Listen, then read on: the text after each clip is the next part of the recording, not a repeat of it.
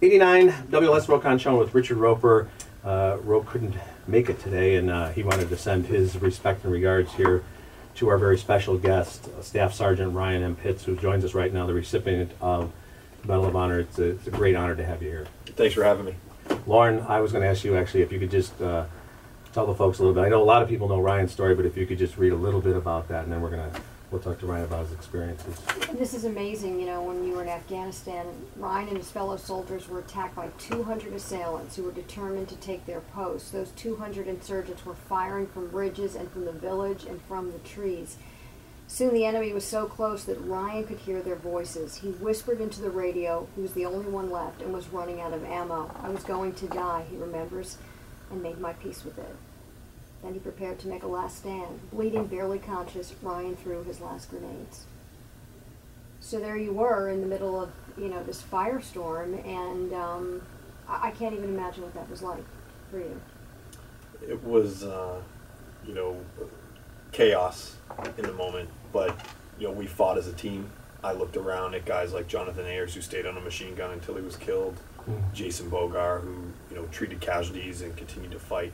And I just try to do my part and follow the lead of, you know, all these other great soldiers around me. Ryan, does it speak? I guess it does speak to the great training you get in the U.S. military, that you're able to rely on your instincts and your training even as you're seeing your brothers falling, and you don't have a moment at that moment to grieve for them. If you know they're gone, you have to keep doing whatever you got to do to continue to fight back, to defend yourself, and to give information to your colleagues. How do you compartmentalize that in the heat of the moment like that? I mean, you're right. In the heat of the moment, I'm not thinking about what's going on, or there's not deep thought. It's all reactive. Instinct. It is instincts. And, you know, that time to mourn comes later. I acknowledge and I feel that loss with every loss that we had. But it was the way we were trained. You know, I felt very fortunate that we had great leadership like Colonel Bill Oslin and Captain Matt Meyer, that it was just instinct for us to do our jobs.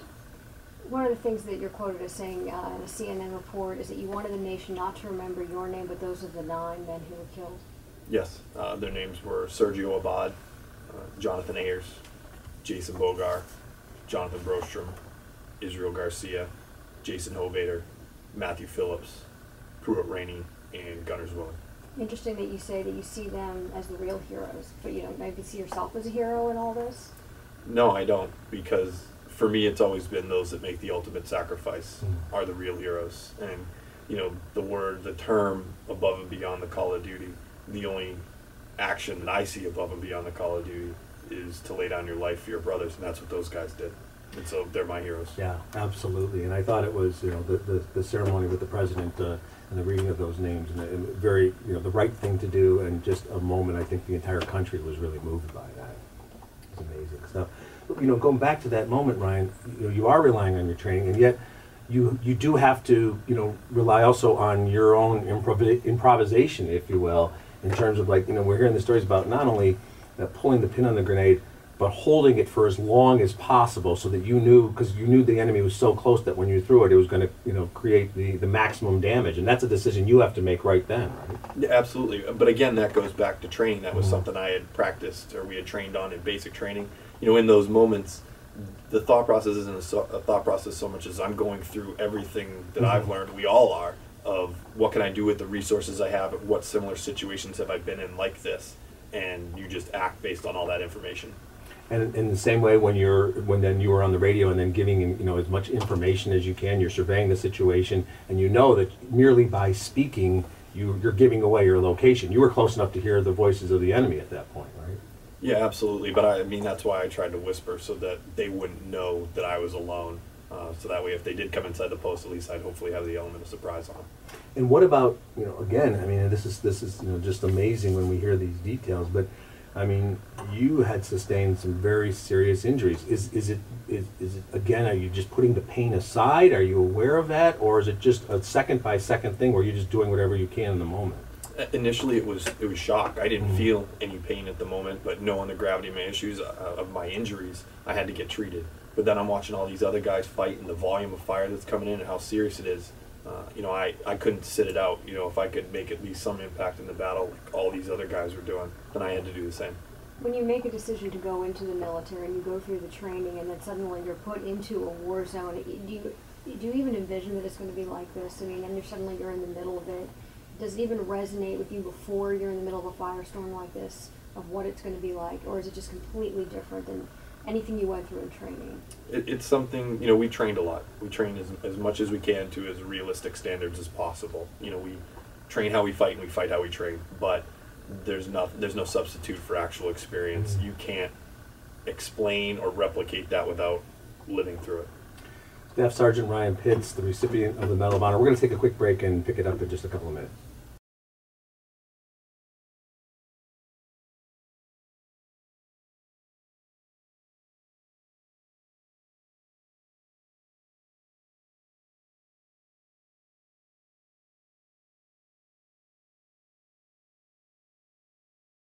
My buddy started joining, and it just seemed like a great thing to do. I wanted to serve my country, and I never regretted it. That you have, my friend, absolutely. We're going to touch a little bit, I know you know that today that the President signed this $16 billion bill to help veterans, and to me it's something that's long overdue, and you just can't do enough. And as you well know, I mean, the stories about veterans coming home and not even being able to see a doctor for 3 or 4 months, to me it's just, it's just not right. I mean, and this looks like a good step in the right direction. I know, obviously, you've had multiple surgeries. Lauren just asked you off the air how many surgeries you had. You weren't even sure, but I just wanted to get your reaction to that today. Well, I mean, I've been to the VA system in New Hampshire, and it was phenomenal. Mm-hmm. My care was prompt and of high quality. But that amount of money going into the system, I think our veterans and service members have earned the right to physical and mental health when they come home. Mm-hmm. And I think it's a great thing that the system's going to get that money to hopefully make some more improvements. Absolutely. What was it like for you when you recently visited some of these VA hospitals and you talked to fellow soldiers? I went here in Chicago to the Jesse Brown and then to the VA Medical Center up in Milwaukee, and very high quality facilities here from what I could see just in my short time there, and talking with some of the veterans there, that they seemed happy with their care, and there are a lot of great people doing great things there. But I'm sure also helpful for you with everything you've been through and losing people that were close to you in your unit. And then going through and meeting other veterans who have similar stories to tell. And it's very difficult often to be the survivor, I would imagine. It is, and it's taken time to process that. I mean, I think oftentimes we think, why did we make it and the others didn't? Mm-hmm. But I try to look at it as they made a sacrifice so the rest of us could come home, and they would want us to be happy. They'd want me to be happy. And so I owe it to them to live a life worthy of their sacrifice. Yeah, absolutely. Because, I mean, you strike me as a guy, I mean, you're doing this and you're doing a wonderful job. You've been in a number of different cities, but you strike me as a guy that never was looking for the spotlight. I got that sense even during when you were the recipient of the Medal of Honor, that although you were very humbled and proud, but I just got the sense that this is not your thing, that you never would have envisioned yourself behind a microphone right here in front of a television camera, anything like that. No, that's not me. But, for me, just like a lot of the guys I serve with, it was all about the team. Mm-hmm. We did things together. I wasn't the only one that fought that day. There were guys like Lieutenant John Brostrom and Jason Hovader who ran in front of enemy positions to come reinforce our OP. And they knew it probably would have cost their lives getting there, but it was all about the team. We were dedicated to each other. So, I don't like being singled out as an individual, but I've tried to use this to highlight what we did together. It's ours, not mine.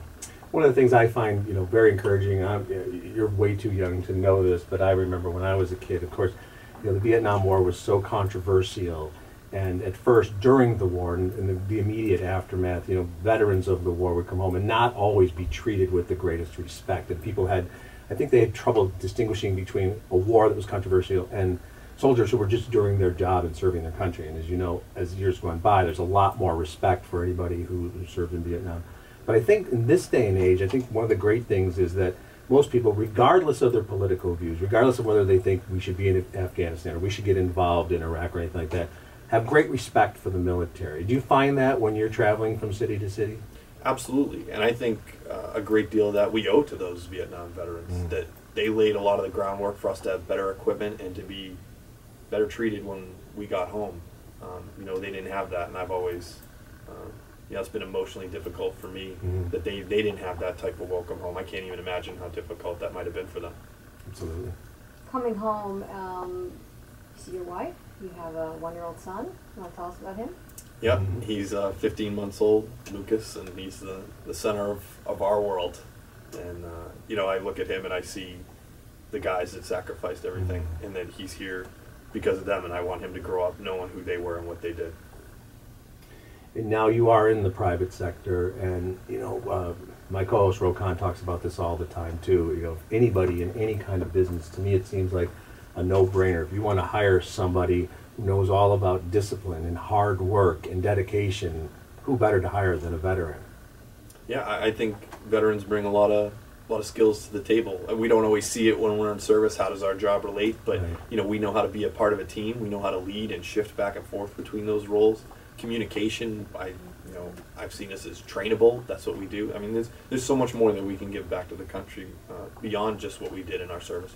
Because in addition, we were talking about, you know, the VA hospitals and everything, but to me, when you hear about, you know, the high unemployment rate sometimes for veterans, it's just, that to me is heartbreaking too, because you Yes. think about men and women who are willing to do everything for their country and they come back, and look, it's not an act of charity or an act of kindness, it's just to me, again, it makes sense, you know, that this would be somebody that you'd want to hire. Absolutely. I mean, when I was getting out of the military, I was medically discharged from Walter Reed. There were a lot of programs in place to help prepare us to get out. Classes on resumes, applying to college, job skills, things like that. And even going back to college, there are a lot of opportunities afforded to me, like internships. So, I mean, I think there's a lot out there to try and help us bridge that gap to get us hired on after we come back home. So what is next for you? I don't know. I'm going to go home next, spend some time with my wife Amy and son Lucas. Family's first for me.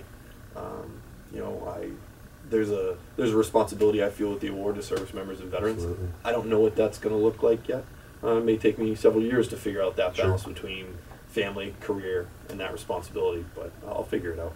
I think you're doing a good job of figuring it out right now, and I just want to personally thank you. You know, the reason we get to sit here behind a microphone in this country and give our opinions, and everybody does, is because of you and your colleagues, and we can't thank you enough for your service to our country.